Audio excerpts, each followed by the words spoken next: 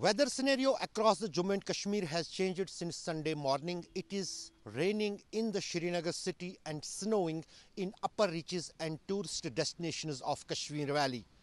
Met Department has already predicted 72 hours of this kind of weather scenario across Jammu and Kashmir, particularly in the Kashmir Valley.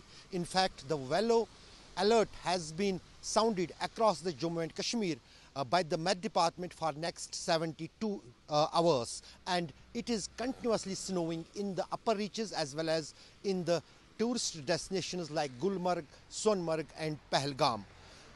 The coming 72 hours will be very tough for the people living in the Kashmir Valley, as there are chances that the many highways, particularly the highways which passes through the upper reaches of Kashmir, can get closed due to accumulation of snow.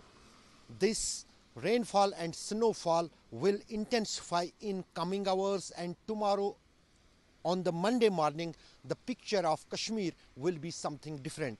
This weather scenario has already dropped the day temperatures, and even the night temperatures will decline further in coming week. And the impact of this continuous rainfall and snowfall across the Kashmir Valley will also bring some fresh cold breeze across the northern parts of the country.